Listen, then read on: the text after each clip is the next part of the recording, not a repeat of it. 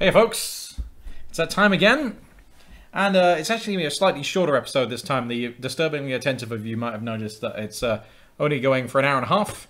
That is for reasons, and we'll leave it at that. Chat is alive, which is super cool. Let's just see who's lurking. I've definitely seen Jason, Love Like Semtex, and Chimera, Mafanio, and quite a few. Good to see you all. Darius. Titan Caddens? Caddis? Sorry, man. Yeah, welcome. Let's do some stuff. So, a few bits. Today, we're going to be looking a little at multi-channel sign distance field text rendering. Basically, the other day I was chatting to Chimera, who reminded me he has an excellent font library and font rendering library that everyone should use while we're watching a stream. Which I agree with, and so therefore for this stream we're going to do exactly the opposite of that and implement something else. And it's mainly actually an opportunity to play with well, I've wanted to try this stuff for a while, but we've also got another toy that lurks around in Vario that I'm not sure if you guys have seen yet, and again it's all based on more of Chimera's work, so it'll be cool to show that off today. Also, it's been a really productive weekend. I looked at I was going through the issue list in the CEPL repo and saw that there's been one outstanding there for ages saying add compute. And I've had it just been ignoring that for the most part because I thought it was going to be a huge amount of work and all kinds of just to integrate it into CEPL and the compiler and things like this. Sure, I was saying, no, you're just doing this to get on my gears. Yes! No, man, you do good stuff. But I've got to play with this. It's cool. But yeah, I've been putting that thing off forever, and I didn't think I was doing compute even in 2018, but then I made the mistake of reading the GL documentation, and it's really simple. It's a single stage pipeline, and it again all of the API to get information to and from compute shaders is really trivial, and it's just how you use them is the complicated part. So then that got in my head, and then I was like, well, we really want SSBOs, which are, what is it, shared storage buffers? Shader storage buffer objects, or something like this. They allow you to write out of shaders into big blocks of memory. I thought, well, we'll need those. If we're going to do compute, we really should have those. And then I looked at the GL documentation for that, and that was really tiny as well. It's like, oh, fuck, I'm going to have to actually do this now.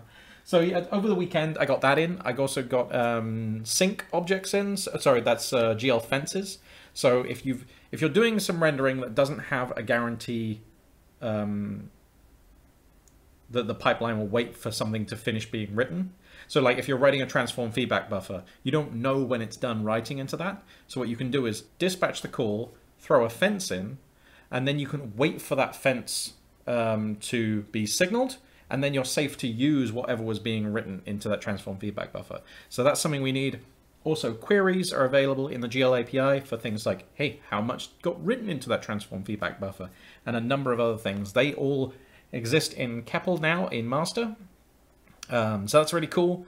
I found a bug in CEPL, though, related to how we handle structs and data layout. So basically, I haven't implemented standard 140 layout properly. This is about if you're using if you've got structs in your shaders and it's being backed by some buffer, that data has some layout, and that's dictated by a layout specifier you can put on the block. Without CEPL handling that properly, you get misaligned data, and right now that's what you get. So I need to fix that. So that's going to be a few weeks out. I'm going to get that done. Also, it's December. I'm going to be heading back to England to see my family relatively soon. So there's going to be a week or two where I'm definitely not streaming. I'll let you know as it happens what's going on there. And I think that's most of the news. I think that's mostly it. I'll check chat, see what's going on over here. I'm assuming audio video is fine because none of you complained yet. Oh, I was actually on the right computer for once. Let's see. Thanks for the AV, okay? Good man. Okay. Right. Mafania has just realised he doesn't have speakers yet. He's just got a new 4K monitor and the sound isn't working. See you, mate. Sorry about that. That is pretty good though.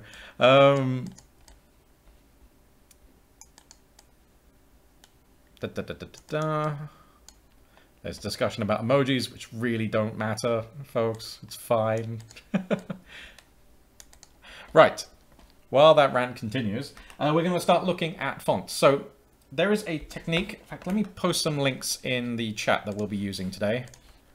Get this done. We're going to be using this. And this one. Let's just get that in there as well. Paste. Right.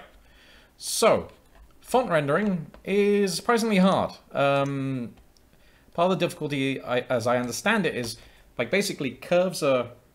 So when you're rendering things on the GPU, you can do massive amounts of things in parallel, but any time that you want to communicate between any kind of pixels on the screen, any two invocations of a specific shader stage, it's going to cost you a lot, or is just generally impossible.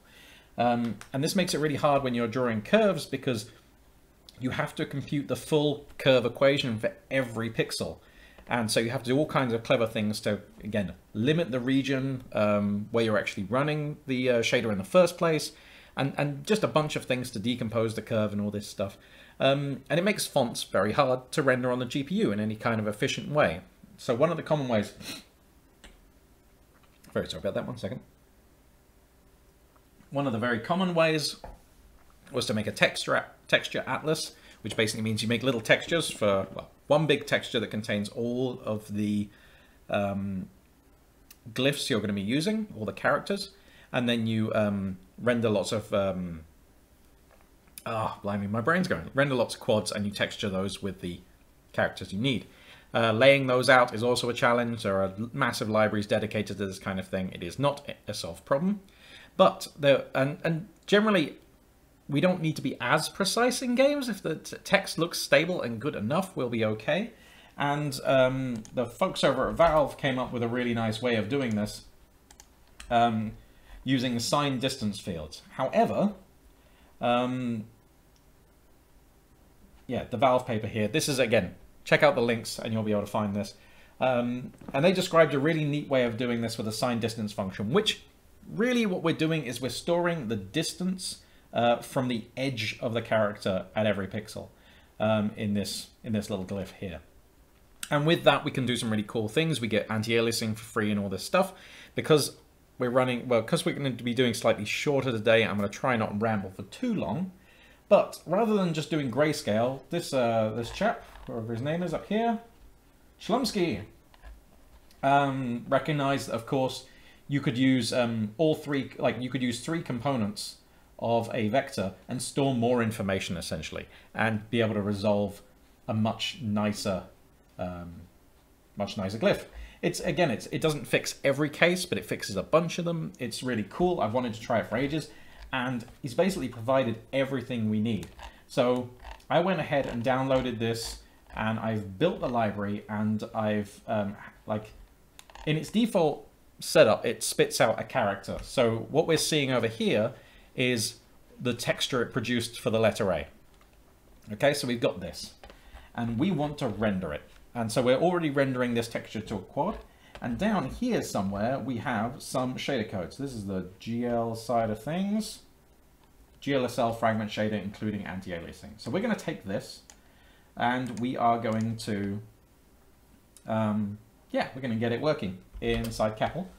And then we'll have some basic font rendering. And then there's that other link I post, which was to the Atlas generator, which will produce textures full of these with as many characters as you like. So you can just specify what range of Unicode you want, and it'll dump out a texture with all information, a big old 2048, 2048, for example, texture atlas, and it'll provide all information of like lookup information for how to get it out.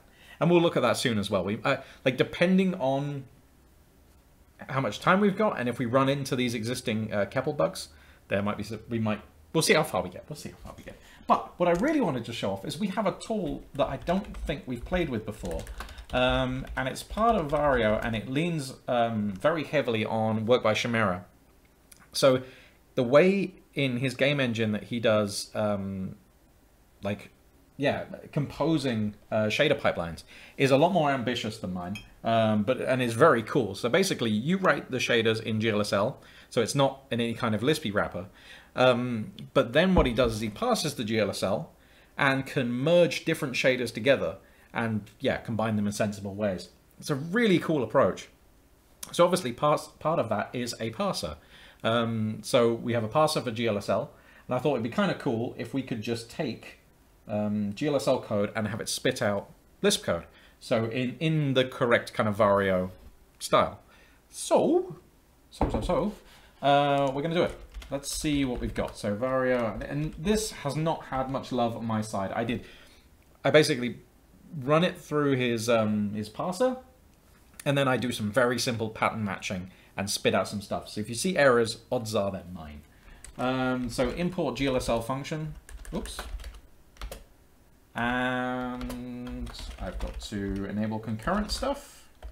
Enable concurrent hints, and then what's the... Oh yeah, we just need the GLSL for the function. So I'm hoping we can take this and paste it, and we get parser all shaded and not consume all the tokens. No! What did I do wrong? It's likely it failed somewhere around void position 0. Oh. That's rather odd. Let's try the simpler one and see how far we get. It might be that it was only... See, this I just simply can't remember. Alright, okay, so we have something here. Why did it think it... Oh, I see. That's that median symbol is in the Alexandria package. Oh well. So let's take this. Let's drop it down here and remove this. Let's make it lowercase. Let's get rid of that nonsense at the front. And we have a little Lisp version of that function. So good.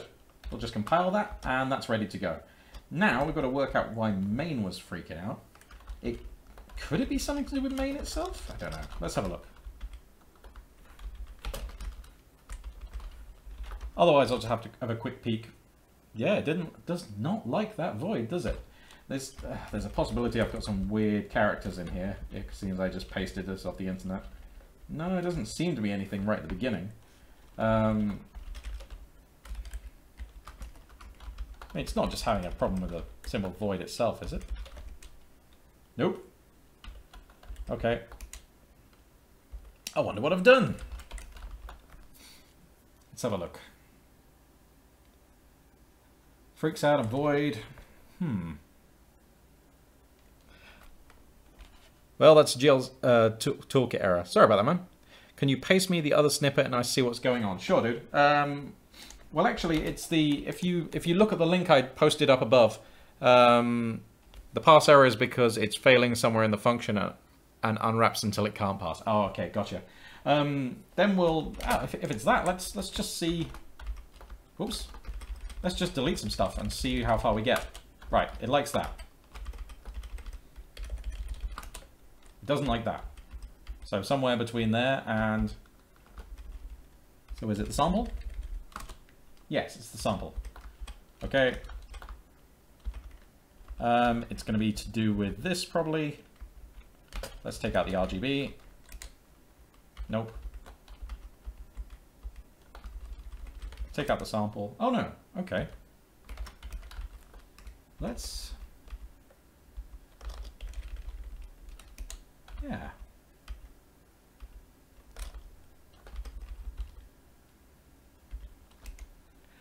It's possible, actually. No, let me see. I've probably got a very old version of GLSL Toolkit around here, but no.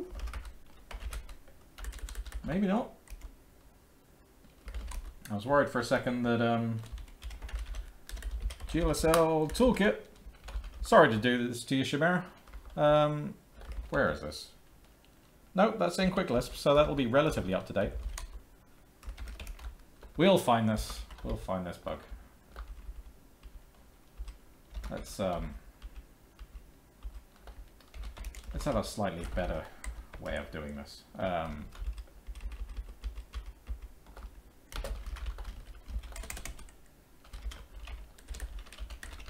defun test.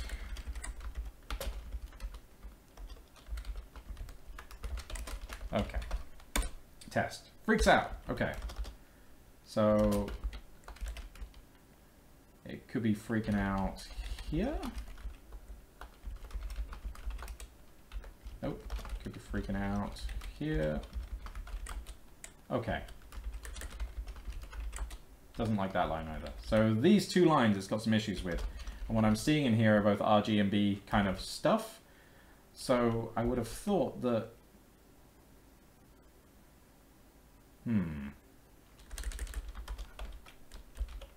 If we just took those out, then it would be okay. But it is not. It does not like that at all.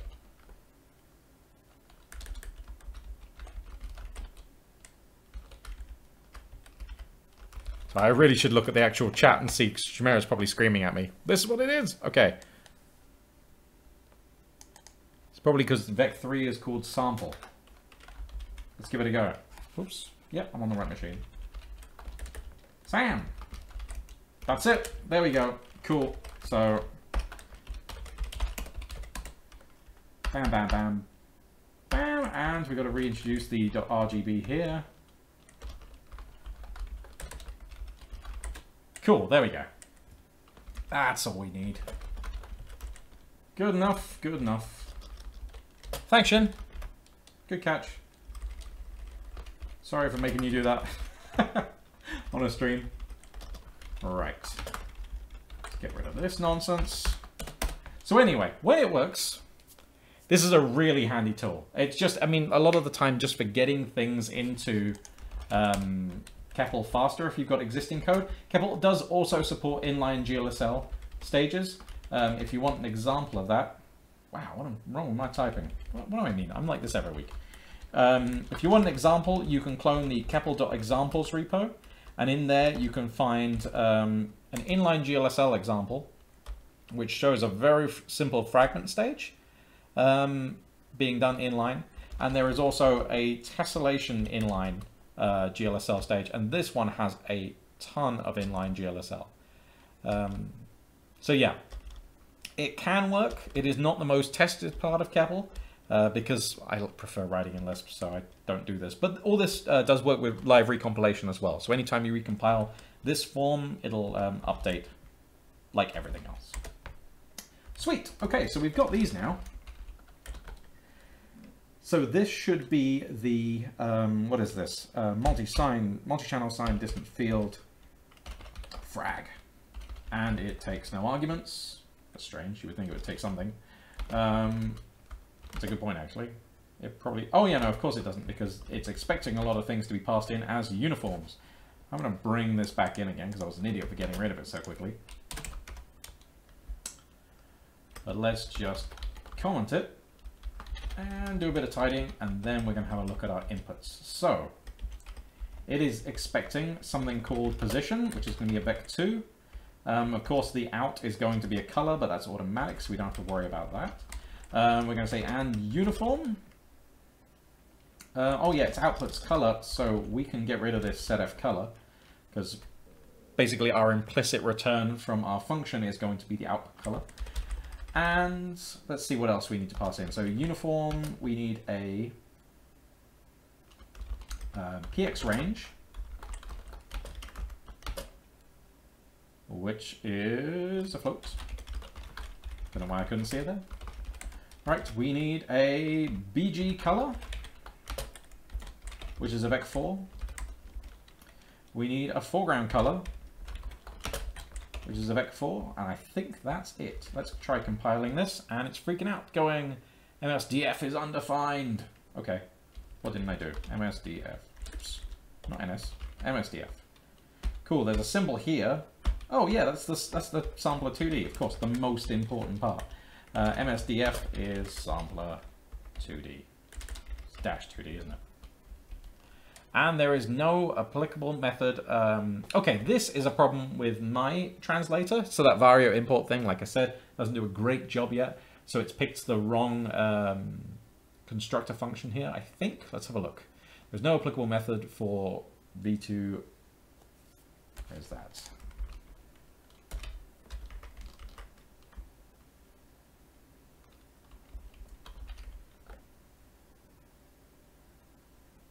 when called with argument types ivec2. Why does it think it's an... Oh, texture size. Okay, yes. So that's odd. That should actually accept that. Okay. So that's not ideal. Oops, 1 second. Get rid of that. So it means that my specification for vec2 in my compiler has not got enough overloads. So we're going to do this in a really stupid way. Oh, we're not going to use SAM. We're already using that. Raw. Let's just go to raw. And it's going to be X of raw and Y of raw. And I think that then converts. What am I doing wrong there? There's no applicable method for GLSL function divide when called with float and vec2. Ah, yes, that's again limitations I've put on things. Swizzle form invalid RGB. Yes, again, that's my stuff. I prefer XYZ. I really should add RGB in the others, but I've just been lazy. Right, so now that actually compiles, except it's complaining about the R function. Yes, okay, so we're going to look for R because I don't have that as a function. So G and B will be Z.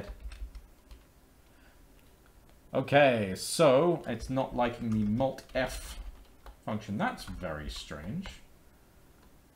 But I can, yes, we can deal with that. I'm pretty sure I had that in... Oh yes, of course, things have moved around a bit now. Let's see, let's get rid of this, and hopefully I could have just removed that symbol. Oh, we've got another divide down here.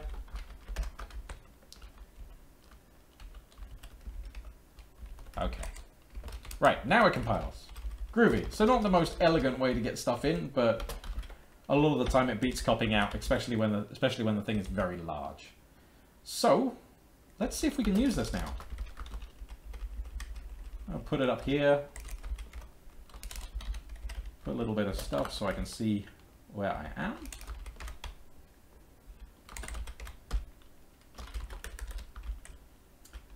Right, and now we need to make ourselves a pipeline. So def pipeline G, we're going to have MSDF as the name of the pipeline.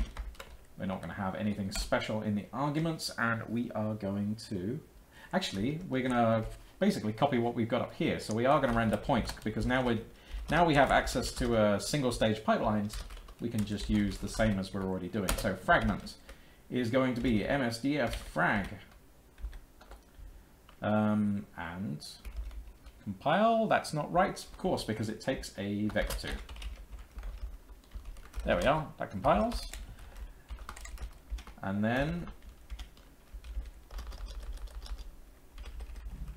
we've got some things to provide. So let's just put a helper function here called use MSDF.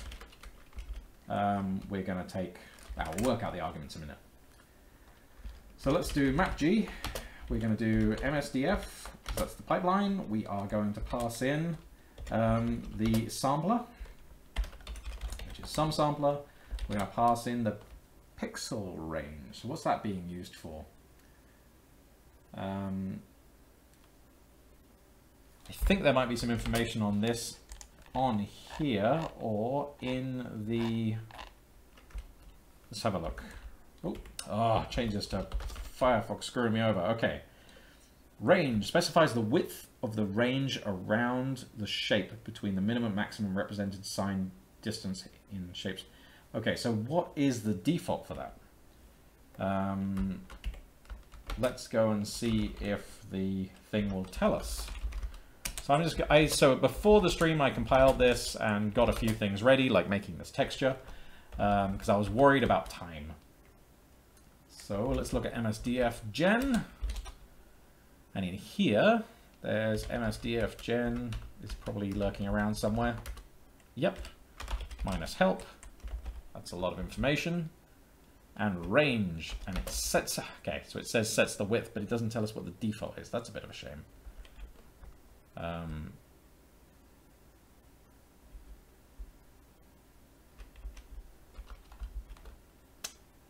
Wonder what it'd be.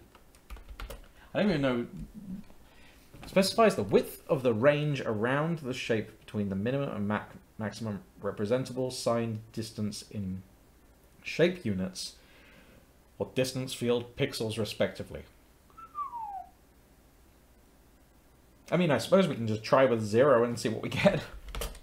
Or we can mess with that value and see. So px range is 0. We've got a background color of black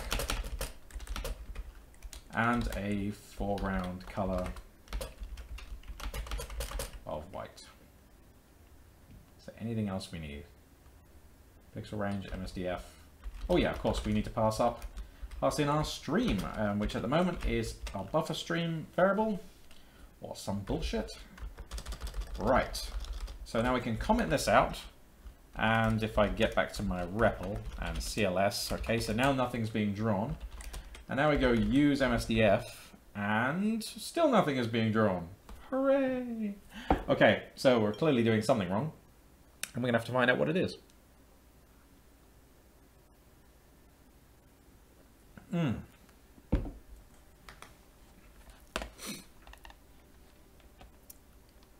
Okay. Questions in the chat.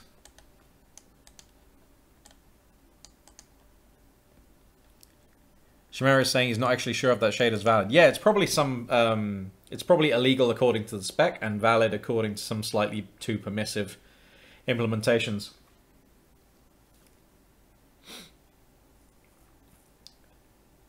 Arakode?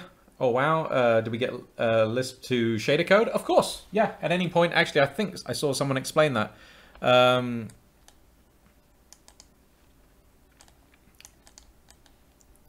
Yeah, more conversation about the odds that it's actually probably... Mafani is saying, oh, odd, considering it worked for me on both Intel and NVIDIA. Dude, like, it doesn't matter if all of them support it. There'll always be one place that doesn't. You find this often with... So one bug I got tripped up for ages was that when you're using shared contexts, FBOs are not shared. But they are on a lot of implementations, and I mean a lot. I had to find it was an old mobile phone, and yeah, it was, what was it? With some shitty GPU inside it. And they actually implemented the spec correctly and weren't sharing FBOs across contexts. It worked everywhere else. And it really is just like, if it was easier for them to do it, like they're being more permissive than the spec requires them to be. So it works, but that is no way. It's like C++. You can't try something and say, oh, that's the behavior, because you might be in undefined behavior territory. And undefined behavior has its benefits, especially in this kind of field where we don't want to be checking the validity of everything, because that costs us cycles, and everything about this is about performance. So, you know, it's a trade-off. But yeah, trying things in GLSL and is not a good way to say that's what the spec says should happen. And Shimera saying he wants to focus on, yeah, rather than making it more lenient, focus on some of the more important stuff, which is, yeah, totally valid. Arakode, oh yeah, that's, so yes, all of, so Arakode was saying, I was just surprised to see that there was a Lisp to shader code compiler. Yeah, so there's a couple of projects in play here. There's a project called Vario, which is my little compiler, which takes lists that are going to contain Lisp code, or a subset of common Lisp, and compiles them to GLSL. And then there's CEPL, which uses that compiler and then does all the wrangling of the GL API to make it feel nice and to make it nice to interact with from the REPL and from Lisp in general. So we have an excellent CL OpenGL library, which exposes Common Lisp, exposes OpenGL to Common Lisp. But again, it doesn't make OpenGL pretty, and so you have to kind of deal with its weirdness. And so CEPL is an effort to make that nice. There's lots of valid kind of ways of doing that. But in here, at any point you want to see the code, which is exactly what I want to do now, we can say pull G, which you can use on buffers and array, on GPU buffers, GPU arrays, and a bunch of other things. We're going to use it to pull down the compiled code. So let's pull down MSDF, and it's not pulling anything down. That's rather nasty. What's going on here? I get the feeling that something isn't running. Have I been an idiot? I think I have. Whoa. Something's going on. Right, 1 second. I've been a muppet around here somewhere. Let me just fix some code. Primitive. This should be points. Reset. Not reset 1, Chris. What are you typing? Bought that. Reset. Continue. Right, cool. We're back to our texture. Now if we do this, we compile. It's complaining. It's complaining about something very valid. But this is not a float. Continue. Okay. This is not quite what... Oh, holy crap. Yes, that worked. Damn. All right. And we're going to go and modify our UVs. So we're going to say that pos is... Oh, let's just copy it from up above. We've got this from another day. Doot, doot. Oh yeah, of course, the symbol's not called UV here, it's called pos. And... Hold on there. Symbol... Oh god, I've done UV in 2 places. Idiot, Chris. There we go. That's what I was expecting. Okay, so we got the letter A, and it has very hard edges. I was hoping that the anti-aliasing on this would be better. Maybe that's related to one of those numbers we're passing in. So let's try this pixel range and sticking it at 10. And that blurred it all to hell. Okay, so that's no good. 1? No, that's... so this does seem to want to be 0. Then this could actually be in the source image. What is nice about this, of course, is we're getting just a really well-drawn letter. So from this to this, which is really good. So, and this will work at different scales, which is really nice. So yeah, that's a good start. But rendering one letter is boring, and so we're going to want to do more. What are we at now? We're at 8:30. That leaves us another hour to do some things, which is cool.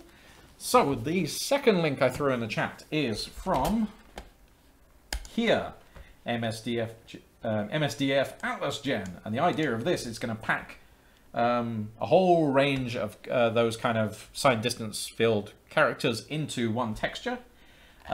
It seems to be excellent. I pulled this down on Linux and was able to build it straight away. And so if we go and look, let's go to, where would it be? Code, C++, MS Gen, Atlas Gen, there we go.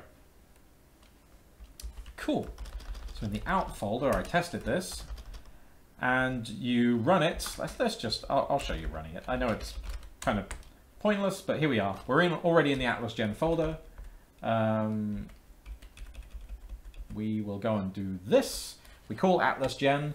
We tell it the range of Unicode characters that we want in this thing. I'm just saying the first 500. The size of the texture we're going to produce.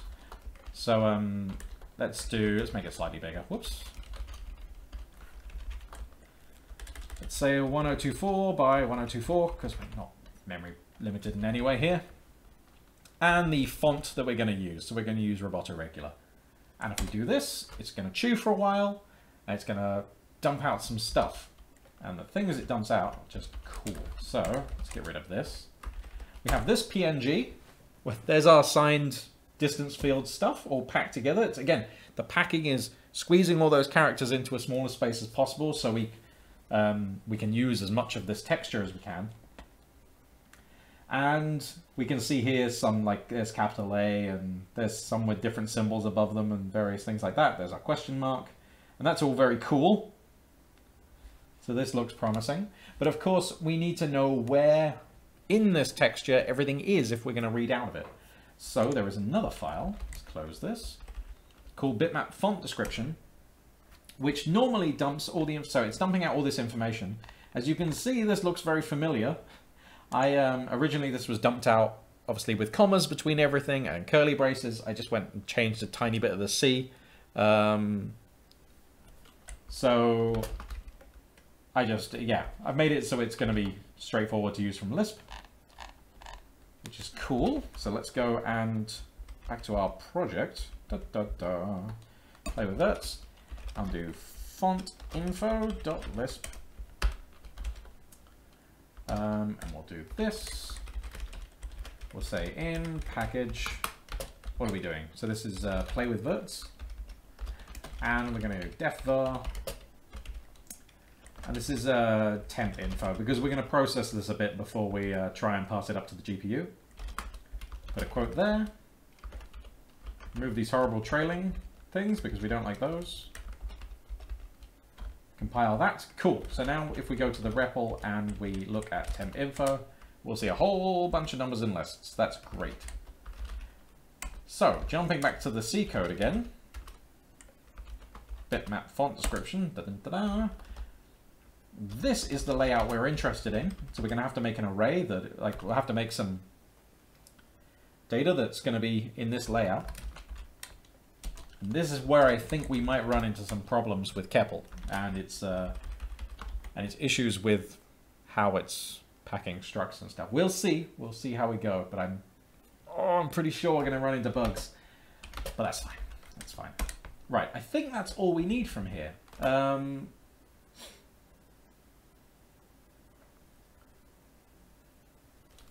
not sure what this is used for yet. Smooth pixels is too. Don't know what that means.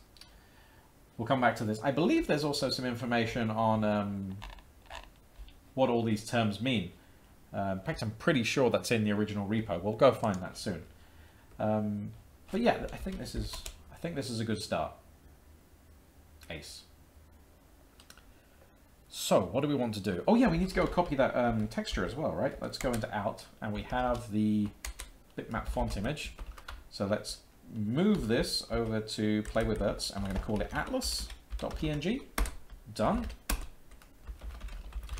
We're going to make sure we can load it, because that's going to be disappointing if we can't. Atlas.png. There we go. We're ready to go there. Let's make ourselves a variable. Yeah, let's go and do that in the other file. So we'll do play with verts lisp, and we'll just dump it in here somewhere. Def var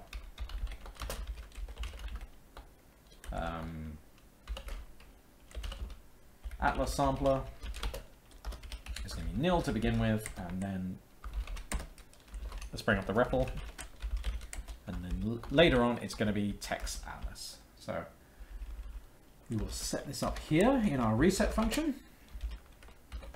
Atlas sampler is going to be text atlas. Good. And then let's just do that to make sure that variable is set so we can play with it later. Cool. All right, so far so good. Next thing. What is the next thing? Oh yeah, we need to get all that font information up to the GPU. So we're going to make a new struct that works on the GPU and CPU. And it's going to be called, yeah, well, still the same name, bitmap glyph. And it is going to, what are we going to do? Yeah, we'll just start with this. Say atlas x is an int, atlas y is an int, atlas width and height are all they're unsigned integers, so let's go and fix that. Okay, so we do minx, there's a float, ny, so we got max x, max y, cool, and the advance, which I think is the distance to the next character. Compile that, that compiles, that's fine. Now, we want to keep all of this information on the GPU. So we're going to run, what we're going to do is we're going to render a lot of quads. And then for each one, we're going to render a glyph into it. And so I think we're going to need all of this information available probably as a UBO.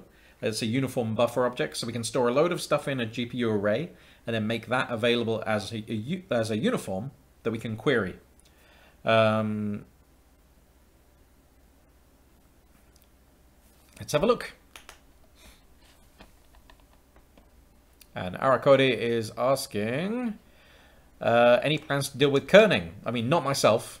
I'm hoping other libraries are going to do that for me. I remember using FreeType and having to compute kerning distances between lifts. Oh, fuck that. Yeah, so I think this uses FreeType. I'm hoping it's going to give me that kind of information.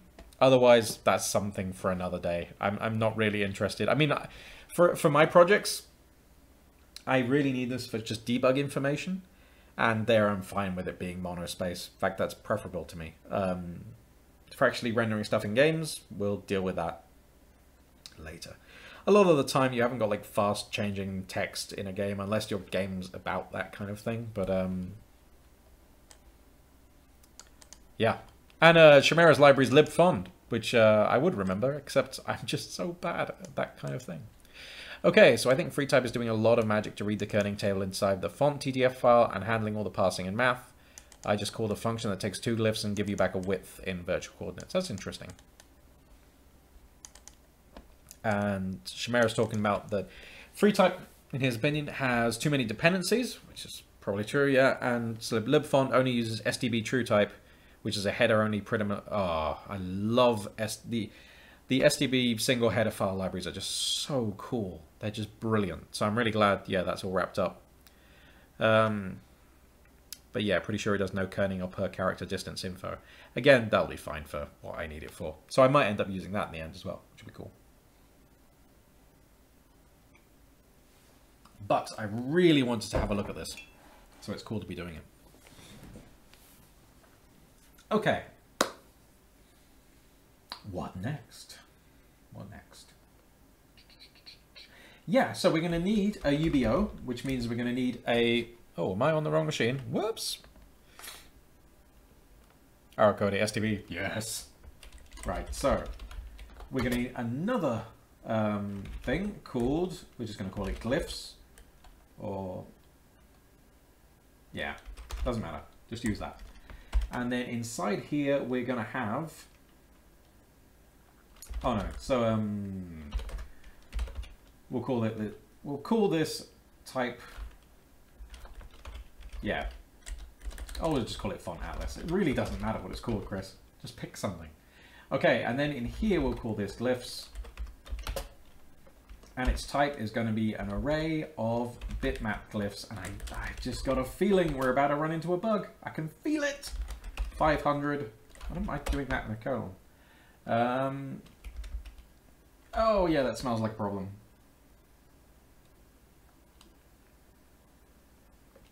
Me.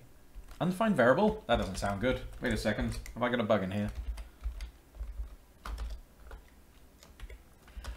Yep, there it is. Make C array from pointer bitmap glyph. That should have a quote in front of it. Right, let's go fix that now.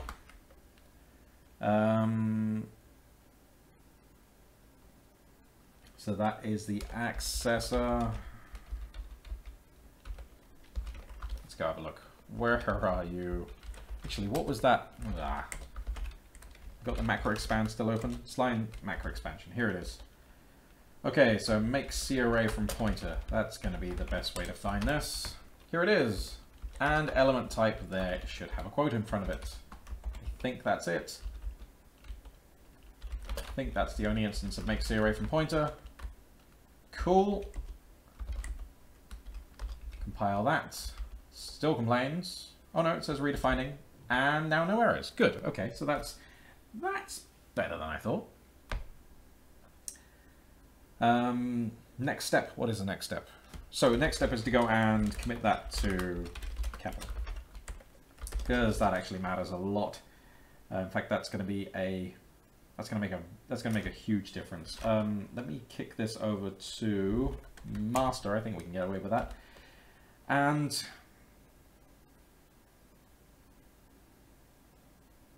yes,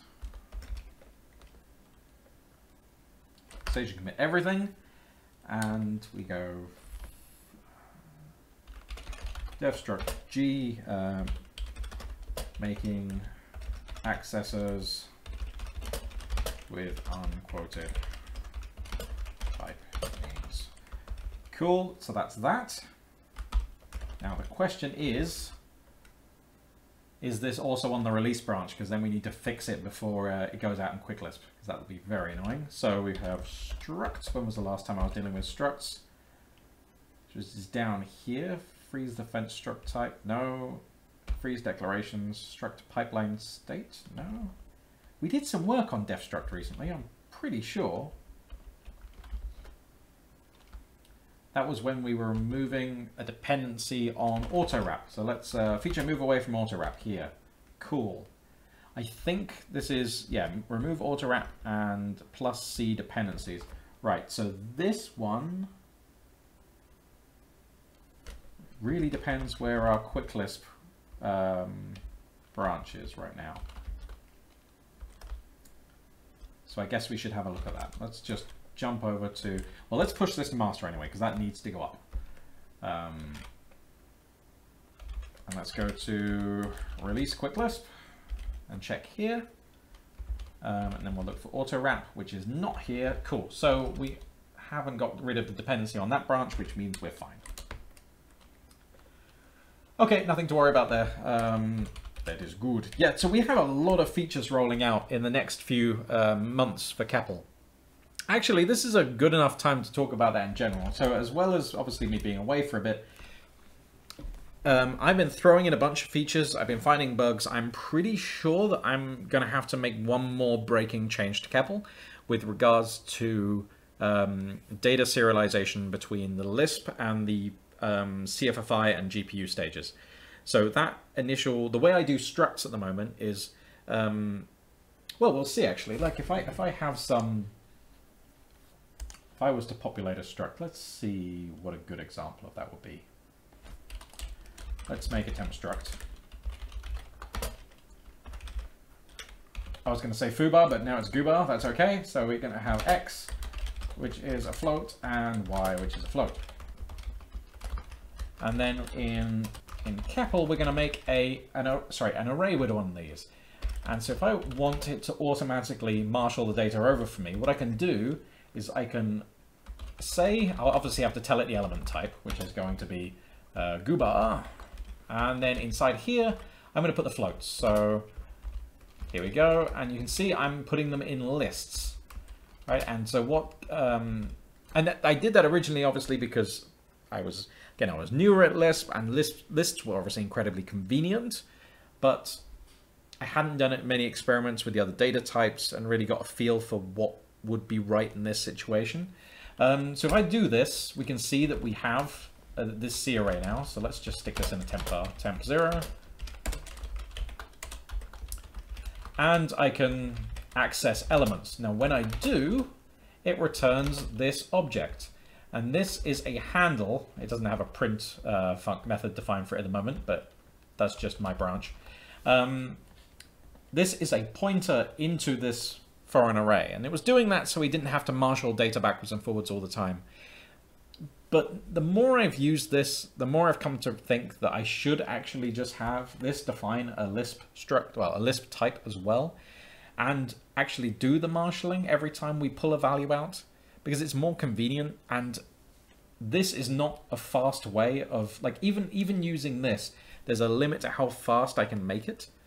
And I've done an okay job, I think, but yeah, basically it's processing the data in this way has performance implications. And it's about to get more complicated because def struct soon is going to have an option for specifying layout. So it could be like standard 140 or standard 430. So when I define this, like, do I require you to specify a layout, or do I generate a type for all of the different layouts and let you just specify it on the arrays? I definitely want to do the latter. I don't want you to have to make a new version of this struct for every different layout. But with that, that means that when you get back this wrapper type and you go to access one of the members, so let's just do this. If I do goobar x on that last one, it's going to return the 1. But with different layouts, these values are going to be at different offsets inside the data structure. And so I'm worried there that it's going to make it just a lot more difficult to make this fast. It's another piece of indirection, because I can't... I just can't. I don't think I'm going to be able to get the speed I want from CFFI. So another option is, again, every time you're working with things in Lisp, you're going to be using regular old Lisp data types. So accessing this is going to give you a piece of Lisp data, and that will mean copying backwards and forwards all the time. And then I'm going to give better tools for working with the data straight on top of the pointers, basically, without marshalling in the same way, without marshalling entire structs. So it'll use an effective like destructuring bind and things like this. So anyway, I'm kind of going on a ramble, but the thing is, there's a very good chance that there is going to be a breaking change to the API of CEPL in January. And that, I'm hoping, is the last one. We're running out of big GL features that CEPL needs. There's definitely some candidates. They're all kind of GL 4.4 and up, 4.3, 4.4 and up. They're the latest, greatest stuff for getting all of the speed you can out of GL. I don't think there's much that's going to break the API of CEPL, basically. I think we're getting very close to something that won't have to change dramatically. But this last one, I think, is going to bust us. So expect that. I will make a branch, which is kind of the last one before the big change. So if you have existing code and you're worried about it breaking, I mean, I know there's like, what, 5 people actually using this in the real world, but you know, I don't want to leave you up shit creek and all that. So that's what's going to happen. I'll keep you posted as it does. So anyway, I've rambled on for another while here. Oh, we've got like 40 minutes left. Cool. Right. Okay. Let's do something. This compiled, which was cool. And now we're going to make a GPU array with the font atlas type. So element type, the initial content is going to be nil. The element type is going to be font atlas, and the dimensions are actually just going to be 1. So we've got that. Def atlas. I'll just call it atlas glyphs. I'm all over the place with the names, but we have some results, which is good. So let's go back to the other file and make sure we keep this code. Don't want to lose it. Feel free to shout out questions if that last ramble was confusing as well, because I realize I went off on one a bit there. Cool. Now we need to upload all this data into that GPU array. What's the best way of doing that? Well, actually, I wonder if we had done this and we'd just said temp info. Oof, didn't like that. Dimensions are invalid for initial contents. Oh, okay, fair enough. Yes, that actually makes a lot of sense. Because this has a whole shit ton of things in it. And we want it to see what happens if we wrap it in list. Dimensions of array differ from that of the data. It wants 500, we've given it that. Yes, we have. So let's wrap it in another list. This is the thing, this is the kind of stuff I don't like. The fact that we want to talk about structs, but we're packing things in lists and then pouring them in. Lists are just not the right data structure for this kind of data. So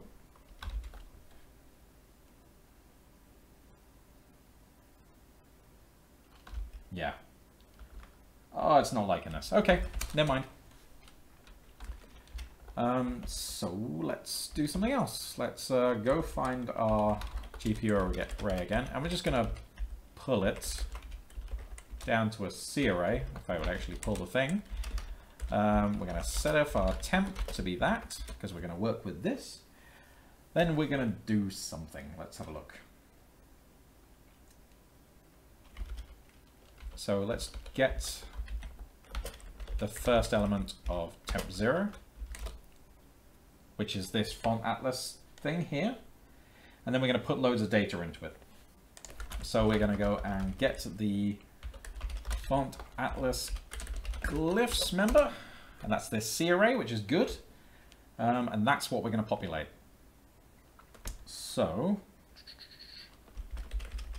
loop for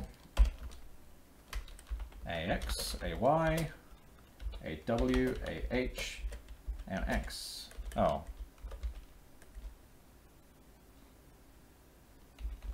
Max X.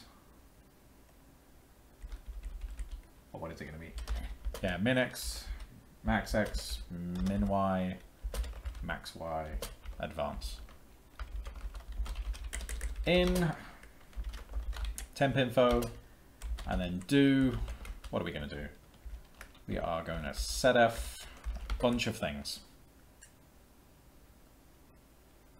So we are going to roll over this. At the same time, we're going to increase accounts. So we're going to say for I from 0.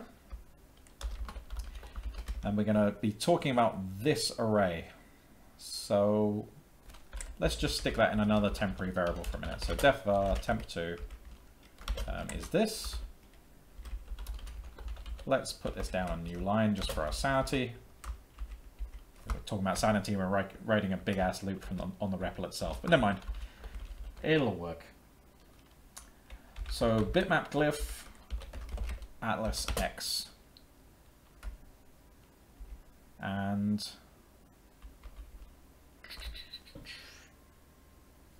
oh yeah, so we need one more for lm equals aref c of temp2 I. Ugh, what a mess. What a mess.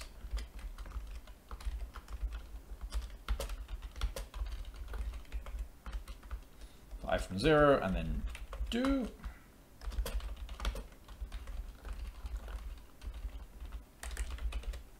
lm is going to be ax. Bitmap clip access. So I'm just gonna hammer this out for a minute. So I'm not gonna say everything I'm doing because it's just gonna be tedious to listen to. So what are we doing? Atlas W.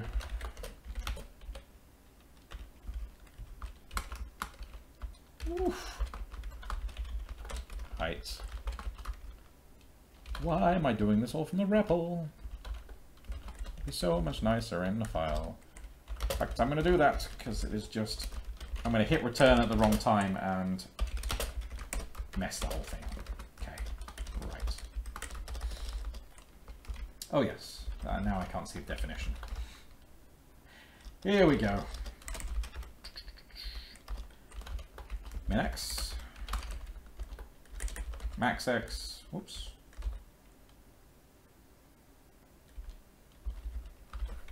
That'll be min X like this. And it's not a W here, it's a H. And this is min X, and this is max X. This is Y and Y. Delilah. What else? And advance. Ooh. The hell? I'm guessing, yes, none of these should have been Atlas. Ah. And that's just A. Cool. So that's the foo function. So hopefully if we ran foo now, oh, it just breaks.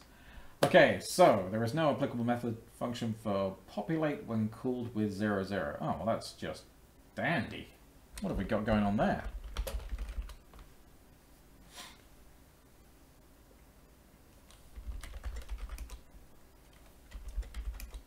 Whoops. Temp 0, temp 1. No, it wasn't temp 1, it was temp 2 because I have a great counting system. Yes. I agree that everything counting starts at 0, but then it immediately jumps to 2. Smart, Chris. Good stuff. Shamara is saying, Zabagi, when are you going to start on work on STDB TrueType and add SDF to it?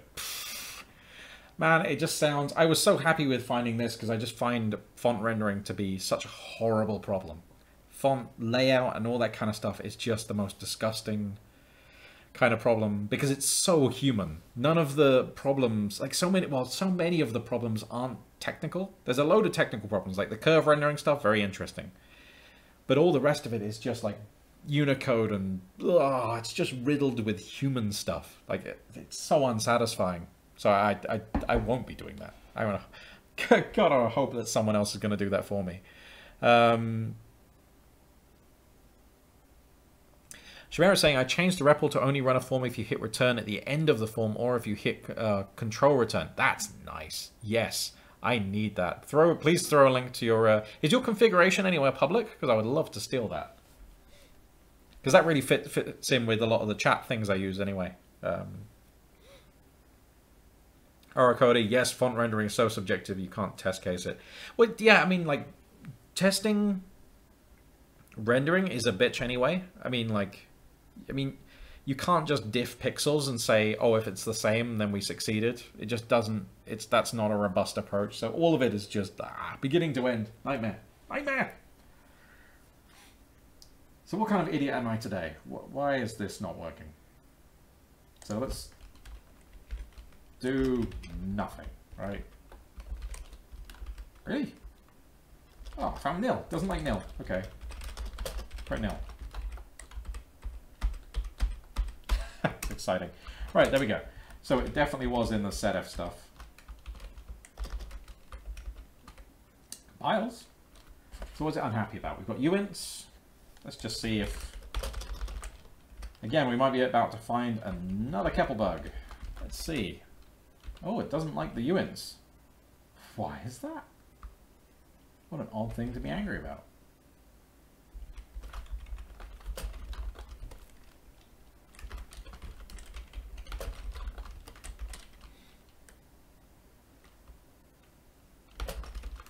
Oops.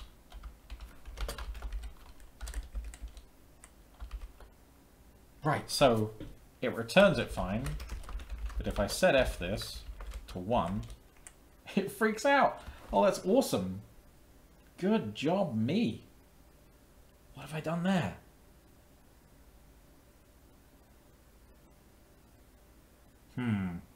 Oh, wait, this 0 could be the index, and this could be... Oh, no. What have I done? What have I done? If I make this 2... No, it's still 0 and 1. Oh, that's even weirder. What is this? What's this? What's this? There's something in the air. It's bullshit. It's coming out of me. Right. So this is just a problem. Something's calling populate, and that sucks. So this should be setf. Yeah, okay, so it's calling populate with...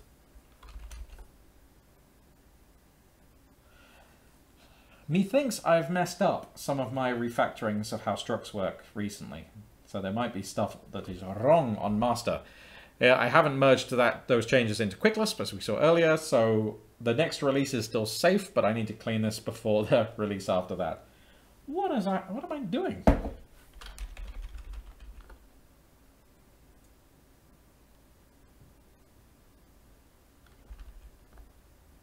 This is going to actually pull the value itself, so then...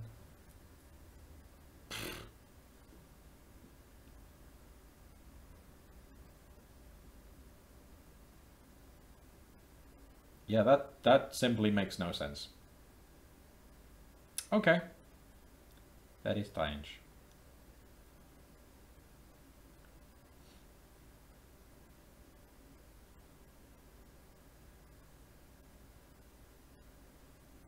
Trying to work out in what way this would make sense.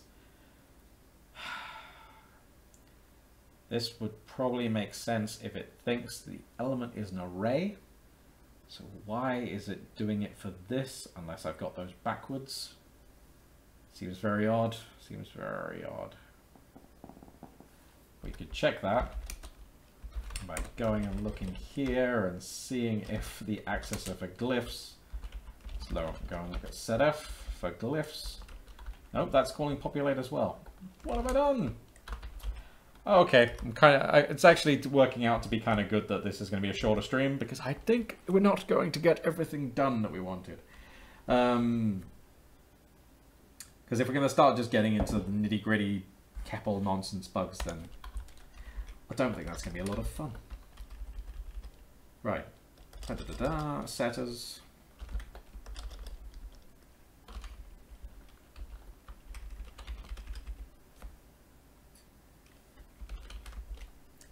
Yeah, this is the problem. It's using populate here.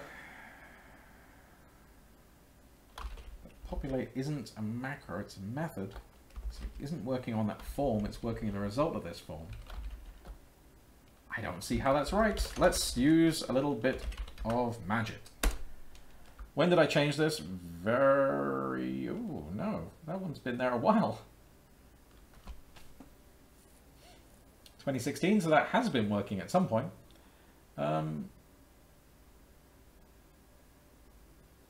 This is strange. Or maybe it hasn't working. Maybe I just haven't been using structs of structs. Or even... I've definitely been populating structs of a bunch of values. What have I done?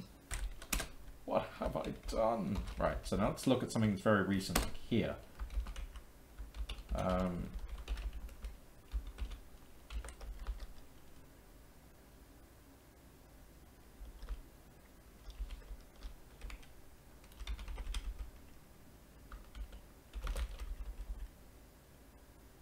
Type name.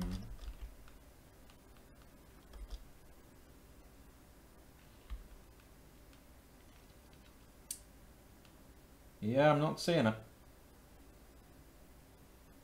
Okay. We'll have to put that down as a loss for now. Damn. Okay, so if we can't make, if we can't do this, then making a UBO is going to be rather a pain in the backside. We really need to be able to make an array full of structs. And if that's not working, then we're not going to get our atlas working. And I don't think hacking on CEPL to get that into shape is a good idea right now, because it's just going to be me mumbling at the screen and trying to work out how to fix it, which shouldn't be too hard, but then why it got like this and when, because I'll need to know that. So I think I'm going to abandon the idea of doing proper atlas rendering. We've got this, which is okay, you know, it's an A. I mean, it's like, it is not what I wanted to get done tonight. So what I'll do instead is open up and just say, what should we play with? Like, is there any questions regarding CEPL, regarding Vario, stuff you want to see, things to do with the import, things to do with upcoming features, anything at all? I'm kicking it open. Otherwise, I may call this stream off even earlier than usual, which I'm very sorry to do, because I don't really want that.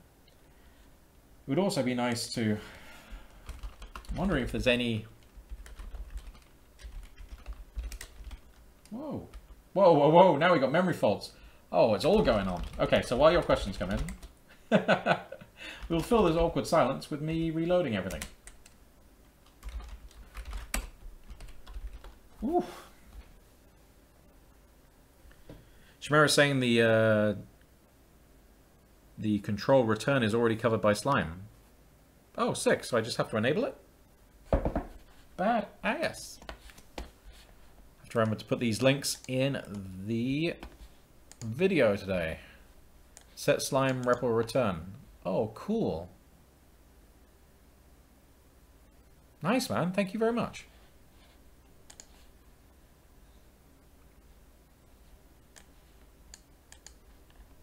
Nice. Okay. Jace is saying, I've been keeping an eye on compute shaders for a while. Love to see something. Love to see something there. Yeah, it's fun. So, yeah, compute shaders are kind of cool. There's very little to them, especially not when I'm on the wrong computer. Let's get out of that and jump back over here.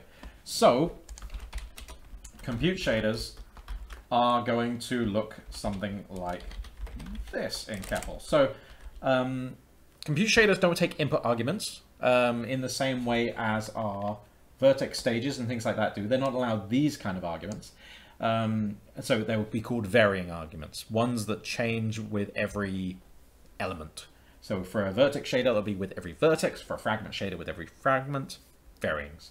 But they do take uniforms, ones that are the same inputs for every invocation of the stage. They also don't return anything. They don't have a fixed output. So a vertex stage's output is going to be fed into the next stage. It's going to be, again, modified or augmented vertex information. That's going to flow into the next stage and or into a transform feedback buffer, which stuff we've already looked at. But again, compute doesn't have that. They expect you to write out using other mechanisms, either using SSBOs, which I'm in the process, which are supported now in master, but don't work because of the struct bugs. I can actually show you some of the data from there. So the only thing that really what that means for CEPL is we have some compute func, right? We can have some uniforms, doesn't matter what they are. Normally it's going, and some of the, we're going to have somewhere to write our results. So result might be, say, a big SSBO full of vector 3s. So we can say it's a big bunch of vector 3s. How will we do this? It wouldn't just be a vector 3, would it be array? So yeah, let's just say it's some data. So, like some big... Actually, how have I done this? I need to look. I've only written the... I wrote up some details on it. Oh yeah, okay, fair enough. So yeah, I'll actually just copy this and we'll go from here. We'll define a struct which has a bunch of places to write things. We will make a uniform of that type. Now, if you wanted to use a some kind of buffer-backed uniform, normally you would say something like UBO. And this will tell CEPL that you're going to bind a buffer and pass it in as a uniform to be read from. But in the future, or as of right now, you can write SSBO, and then we can write into this. So then we can say setf bar data of result, and then we can do bar. Oh no, what is it? Oh, then we can do aref and some index. And we can write values in there. Woo! And then because, like I said, it returns no values, you have to specify that it's a void function by writing values at the end. And that's it. That is a that will be a valid compute shader. And then what you can do is you can say def pipeline yay compute. And instead of saying fragment or vertex, you just say compute. And then you say some compute func. And because there are no, there are only uniform arguments, which we don't include in our signatures for overloading, it means that every compute function is going to have a different name. You can't overload compute functions, which means you don't have to specify the arguments specifically here. We've relaxed the requirements there. And like I say, this is already in master, but it's kind of useless until we get layout fixed to make our SSBOs useful.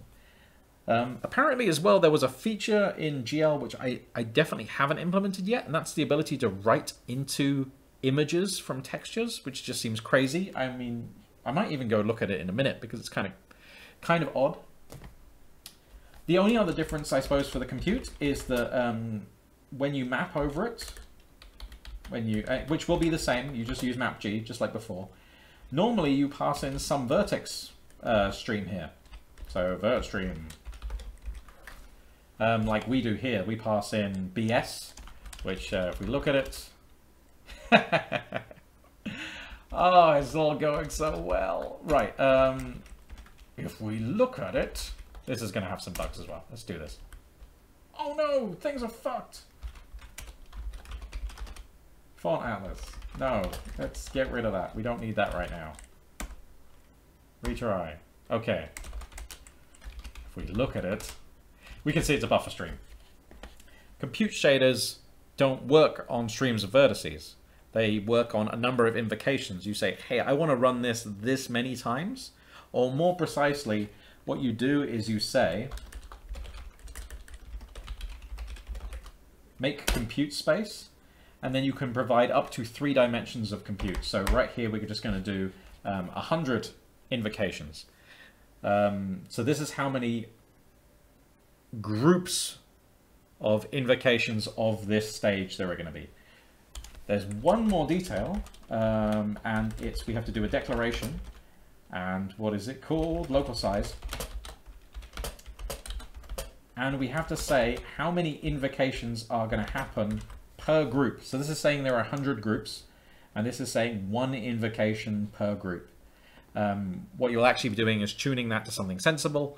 And so you might actually have 10 invocations per group, and then, sorry, 10 invocations, yeah, locally, and then we'll set a number of groups. We'll go into more details of this as the feature matures and as we can start playing with it and documenting it, but having this in CEPL is a big win for me. I'm really chuffed. It's one more step towards covering the complete GL API. And there are a bunch of effects that are more interesting these days that are using compute. Like there's some really nice depth of field things you can do once you can turf some of the processing over to compute, especially with the near field. So at work, I'm chatting with my mate about that kind of stuff all the time. So he's going to be doing some more experiments on his project. He's a Rust dude, so he's working on his demo engine. And it's very interesting doing some near field stuff with compute. Anyway, so that's, yes, Jace, we're getting there. We're getting there. It's all coming along.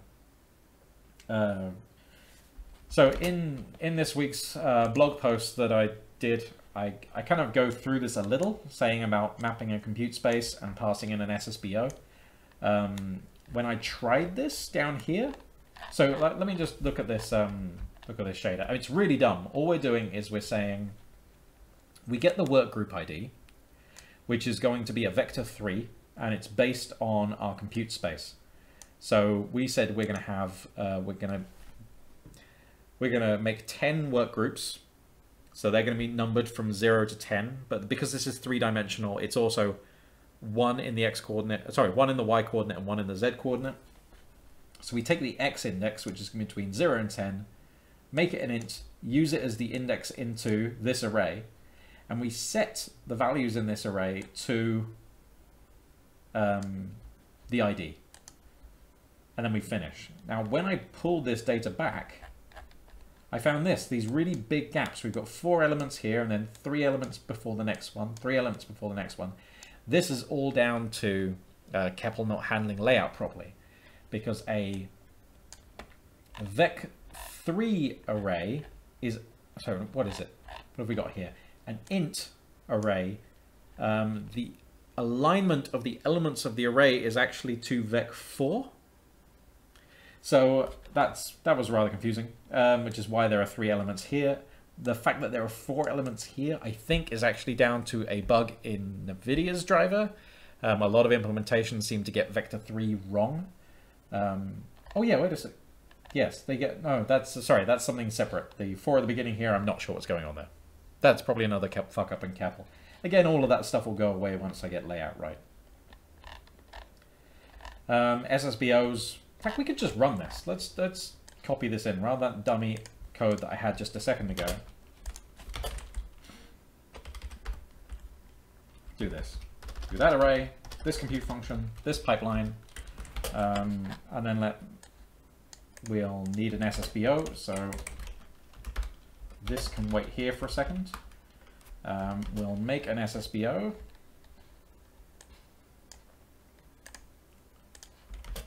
By making, let's just make some GPU array, which has no information in it. It's 1 long, and it's using this type. So it's going to have one bar with 100 ints available. So there, done. Right, the next thing we're going to do is we're going to make an SSBO from that. So we just do make SSBO, and then that's done. We can make a def var called SSBO with this, Then we can pass this in as a uniform and we can modify it, which is what we are doing here. Oops. Okay, so when we dispatch that, that's gone, but we don't really know when it's finished. And so what we can do is we can make a GPU fence. That's now dispatched. And this object, which also needs a print method defined for it, we can def var temp3 that. And then what we can just do is we can say, has the GPU fence signaled? It has, which means that the compute shader is finished. Basically what happens is the compute draw call goes into the queue, the fence goes into the queue, and they both pass through. So once the draw call, once the compute execution is finished, the fence is going to get evaluated. That's when it's signaled, which means as long as so anything that happens before the fence, anything you did before the fence will have already finished by the time your fence is signaled. This is signaled, which means everything's ready, which means everything's been written into that SSBO. So if we go now and just call pull-g on this, we will get our data back and we can see the problem, the layout issues that we have in CEPL right now. So that's that. So that's probably as much as I have to show on compute right now, just because I don't know what to do with it. It's not a stage I've ever worked with before, so that's going to be really cool to... We'll end up doing streams on it. We'll have to do a bunch of research and see where it's applicable. But yeah, we can turf more computation over to the GPU. And with features that I'm going to add in the future, this is kind of where I'm getting. I'm trying to get as much of the base done, so I can get some of the really exciting newer features, which are they're under the title ASDO, which is Approaching Zero Driver Overhead. And it's all about how, because GL actually provides a lot of sanity checks when you're doing things, like, hey, I want to draw this, and it's going to make sure that that data is, say if you say, oh, I'm going to draw from this texture, well, it's going to make sure that that texture is ready to go, basically. It's going to do loads of checks. And things like Vulkan do almost no checks unless you specifically request them. Love Like Semtex is saying, compute fractals, Mandelbrot. That would be a great exercise, man. We should totally do that. And we can, yeah, we should also try and find stuff that we can't do in the fragment shader and definitely needs. Actually, that might be quite a good one, because that's kind of, no, I don't know. Yeah, we'll do something like that for sure. I lost my train of thought. What was I saying? You were so right, and I distracted myself. Where was I? Oh yeah, ASDO stuff. There are all kinds of cool new features that are available that relax the rules. Oh yeah, Vulkan being very lax on rules unless you explicitly do checks. There are things that make GL more like that. There are things that allow you to, rather than, well, some of them are just cool. Some of them, like bindless textures, means you don't have to bind textures. The textures are available, and you can just pass up an integer instead and use that as a texture handle, which is great, which means you don't have any state changes when from binding textures. That's a big performance win. You also have control over what data from a texture is actually on the GPU. So you can allocate, say, like a 10 gigabyte texture, like a huge texture, and then only make parts of it actually present on the GPU. And you can use this for streaming in and removing data. So you can say, hey, make this part resident, which is the, say, actually make this data available on the GPU. Oh, and then pull that back out again. Don't do that. Like, just until you're able to page in and out this kind of stuff. And with the kind of tools that are there, this is called sparse arrays. You can start basically making large allocators for yourself on the GPU. And there's so many combinations. Pardon me. And techniques that you can achieve once you have that kind of control. Again, it's not important for just noodling around, but it could be very useful in making something more high-end. And so again, I want to support that. I want the whole thing. I don't want someone to come to CEPL and say, oh, that's really cool, but if I want to do X, then I'm going to have to ditch all this Lisp stuff and go over to C++ where I can actually use it. What's the other things? Oh yeah, instead of doing, like, say we had to do 10 different draw calls. Rather than making all those 10 draw calls in a row, we can make an array in C which describes the 10 draw calls and then send them as a batch.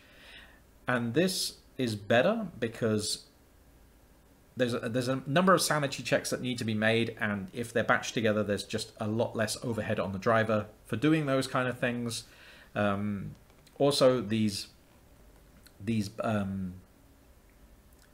draw arrays don't have to be from the CPU.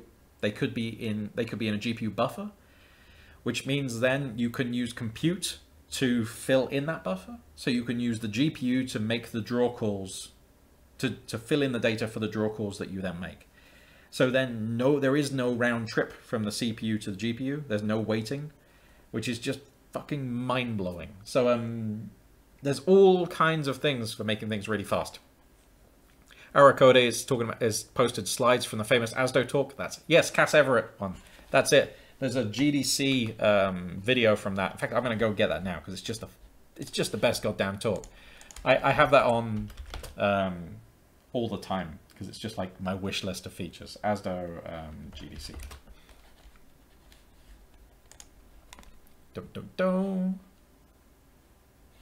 Come on. GDC Vault. This will be it. I think this is the one. I've got stuff blocked on my machine right now, so I can't see if that's the right one. But it looks like it. Great talk. Really worth watching. So yeah, all of that stuff I want to get into CEPL. And it's really beneficial. Like, okay, so these things are great for any language. But in a language where we have a bit more overhead because we're dynamic, like just the more that our costs per line of code are slightly higher than in some other languages. So any time that we can turf things off, we can batch things. Like, I just think I think we benefit as a dynamic language more from doing the batching than even something like C++ does. It sounds kind of weird. I'm not sure if that's entirely right, but I mean, just our FFI calls can be quite expensive. If we can batch things together and make less of them, that's a good thing. If we can just, if we can just leverage these things so we can spend more time just running Lisp code for interesting stuff, that would be cool. So yeah, that's where I want to get. I want to get the whole set of features. And then we just play around with CEPL and, yeah, make things.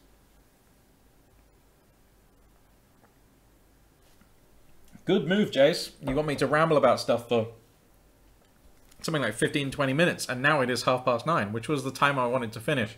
So I am sorry that we didn't get to actually do rendering from the Atlas. It's how it is. It means I've got some bugs to fix in CEPL, and I'm happy to go and do those. So I'm hoping that in the next couple of weeks I will have some fixes in master for that. They will all roll out early next year. So I think we might be doing 1 or 2 more episodes before I disappear for Christmas. And then, yeah, that's a lot, basically. So thank you very much for coming. Thanks for asking questions, and I will catch you next time, as soon as I can be on the right machine and click this button. Wah!